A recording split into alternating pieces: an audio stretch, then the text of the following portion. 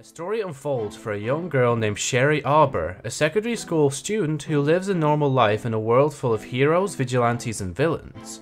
On one fateful day, she was miraculously saved by a hero named Joseph Nightflyer from an oncoming truck that was going to kill her.